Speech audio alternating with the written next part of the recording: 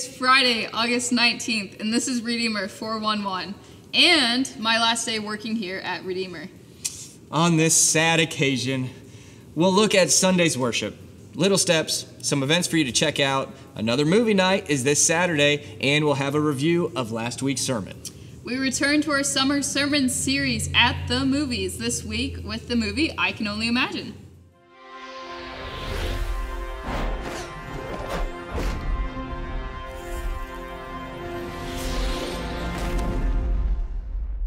We are going back to At the Movies. And just to hit the pause button for a second, an awesome service. Yeah. Every service is awesome because it gives glory to God, but the youth and Billy and Hallie and Sarah did a fantastic job leading worship. I heard many good comments. And as I'm not sure if it was Rachel or Billy said it in the service on Sunday, that it is the first time that they did this. But it's not going to be the last time because they were awesome. And as you know, we have awesome youth here. Yes, we do. And Billy and Hallie will forget about it. They just knock it out of the park with the youth. So it's not going to be the first time and only time. They'll be back, believe me. But back to the movies. At the movies this week, I'm preaching preaching partly on the movie I Can Only Imagine.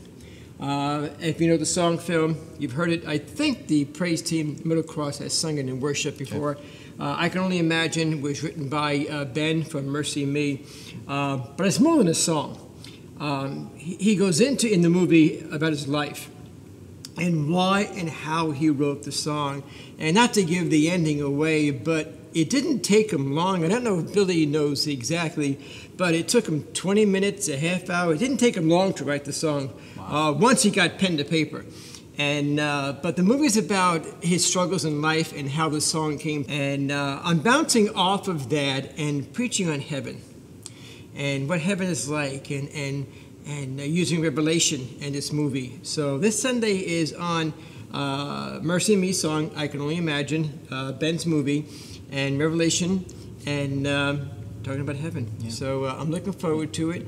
And it's a chart-topping song that brings ultimate hope to any Christian because it just talks about heaven, where someday, way in the future, because of Jesus, we'll all end up. So I'm not quite sure of the verse in Revelation because my brain is so dead right now. I can help you with sermons. that. Please help me out here. I got all these sermons in my head right now, but help me out, Phil. Yeah.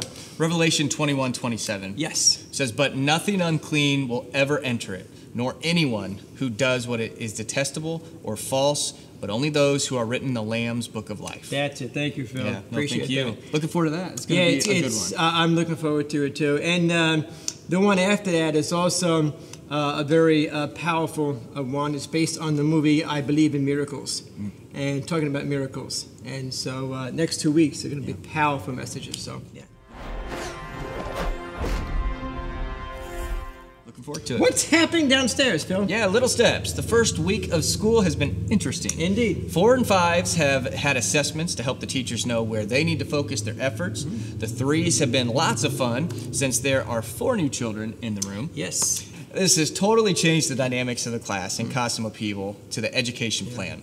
The 2s are 2, and that's always interesting, of course, even though they're the only room that has not added any new children. But the 1s have been adding to their numbers from the nursery each month. It's always fun to see how the room changes with the addition of a new child. The nursery will be getting 3 new infants next month. So a lot going on, Little Steps daycare and preschool. And you know how kids change through the ages, because you have little ones. Yeah. And did I hear right that your little one is now walking? She is. Oh, my glory. She will walk across the entire house now. Yeah. See how kids change, and downstairs is no different. These kids are downstairs changing, and Tammy does a fantastic job with all the changes, and so does the staff. Yeah. And I am confident that they'll get the ship going in the right direction, and it's going to be an awesome year. Awesome year. Yeah. Absolutely. Yeah.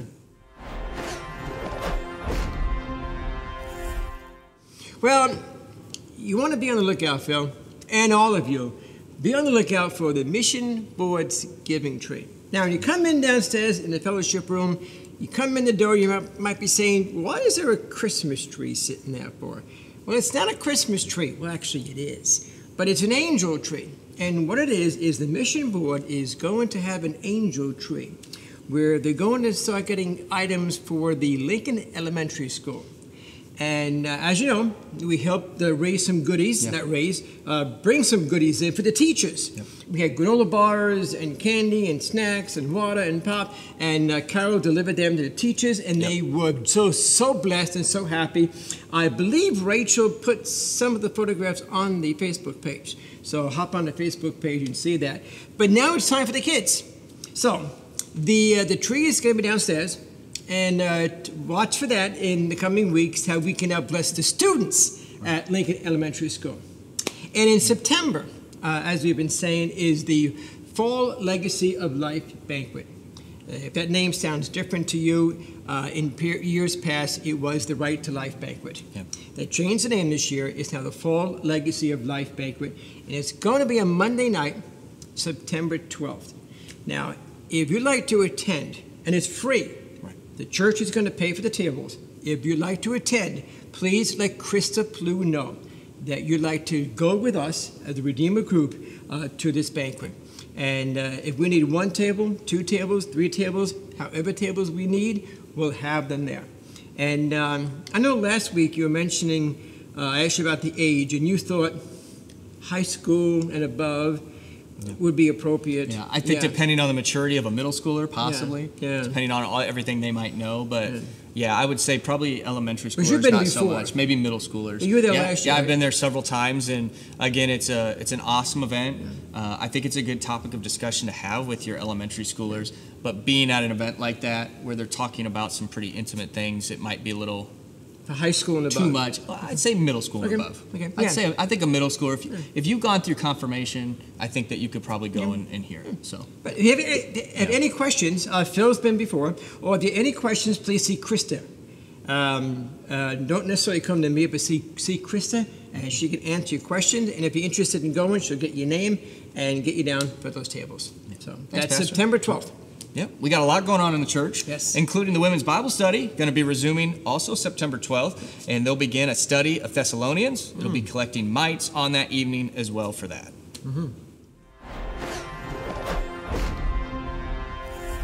The schools around here have all resumed their classes, and Jonah and Betty have left for yet another year of college, and Winnie and I am off for our first year of college.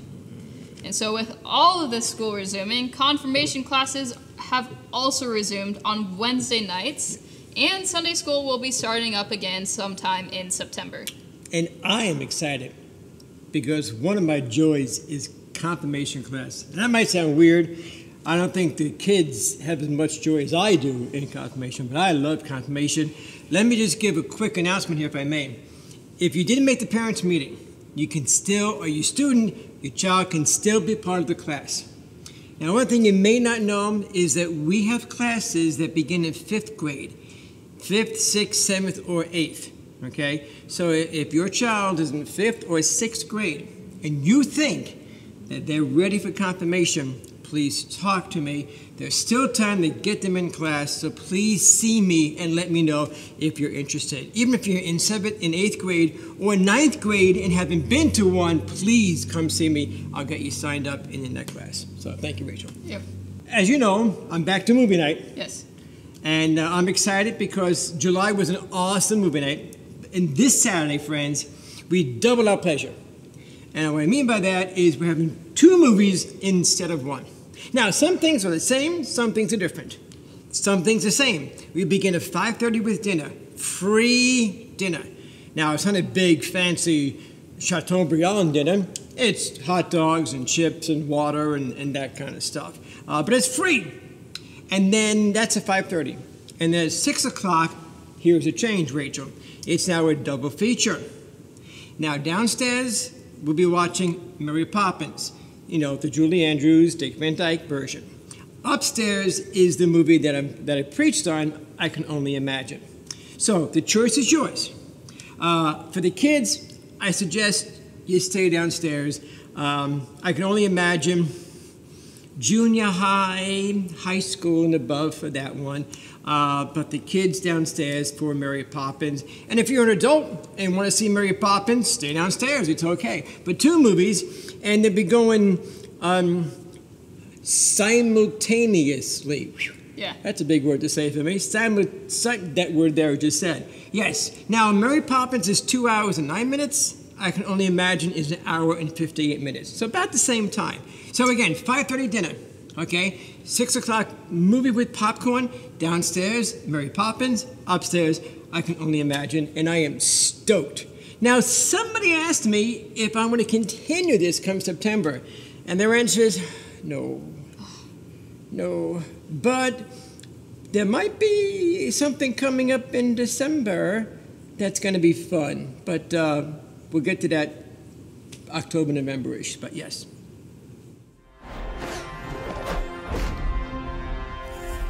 So, Phil, you heard a lot of good news so far. We got the summer series back up and running. We got movie night up and coming. And so I got a question. Yep. How's this relating? Any other good news? Of course there's other good news. The good news is that because of the sacrifice of Jesus on the cross, we all have a pathway to join him and God in heaven for eternity. Yeah. Prior to his death and resurrection, your chances and my chances of making it to heaven were not very good, right? But now, because of his love for us, we're guaranteed a room in his Father's house, a place at the table, acceptance into heaven when our time here is done on earth. That gift of Jesus paid by his sacrifice comes at a very low cost. It's free. Yeah. All it costs us is faith. If we believe in him and that he can save us, we'll have the opportunity to witness his grace in action. Yeah. And I'm not sure who said it at the service that the youth led, but somebody, I don't know if it was Rachel, Billy, Hallie, Sarah, who said it, but they were talking about God's banquet table. And how our names would be on the place card. Pretty cool. On the table. And wouldn't it be awesome to walk through the pearly gates and to get to the banquet table, which unending feast, and as Billy said, there'll be broccoli there with anyway. But our name is going to be on that or place not card. if you don't want broccoli. I said that's true. You did say that, yeah. But our name, your name, my name, our names are going to be on that place card. I mean, how awesome is that? But you know what? There are many people, Phil, in this world. And there might be some watching us now who might be doubting that their name is on that place card. So I'm gonna pray for them, but I also want to keep all the students in our prayers who are going back to school. Pray for the teachers. Pray for all the educational staff. And so I want to kind of have a combined prayer for all our students, but also for those people who might be struggling, thinking, "Am I good enough to go to heaven? Did I do enough?" And so I'm going to kind of combine those two thoughts into one prayer. Heavenly Father, we thank you for this awesome day, another day in your creation. And Father, we want to thank you for many, many reasons, but for two reasons today. First, I want to thank you for all the teachers and the staff in our school systems, whether it be from preschool all the way up to seminaries and graduate school. Father, we pray for all these educational institutions. We pray for the teachers, the professors, the staffs, everyone there who gives so much of the time to teach and be with these kids. And Father, we pray for all the students, whether they be 2 or 22, as they go back to school. Father, first keep them safe as they are in our schools. And Father, just bless them and let them be sponges, that they soak in all the knowledge and the wisdom and the education that they can to make them a better person and a benefit to society and those around them. And Father, we also want to raise up to you anybody who's struggling with their faith, who is struggling with what Phil just talked about, the free gift of eternal life. Father, there may be some right now who are listening to this prayer saying, did I do enough? Am I good enough to get into heaven? Father, assure them that they can do nothing except believe in Jesus Christ as the Lord and Savior, and that gets him into heaven. As we know, Jesus is the gate. He is the door. He is the only way to heaven. But Father, reassure those people who might be struggling that it's not up to them. It's because of what Jesus has done for them.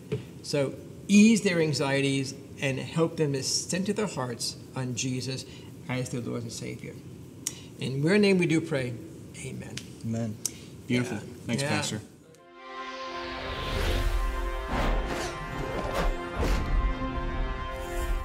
We have these announcements for you today. The Quilter is going to be meeting at 1 p.m. on Monday. On Wednesday, the noon Bible study meets and confirmation class continues at 6 p.m.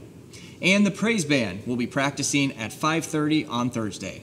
Now it's time for our sermon review video.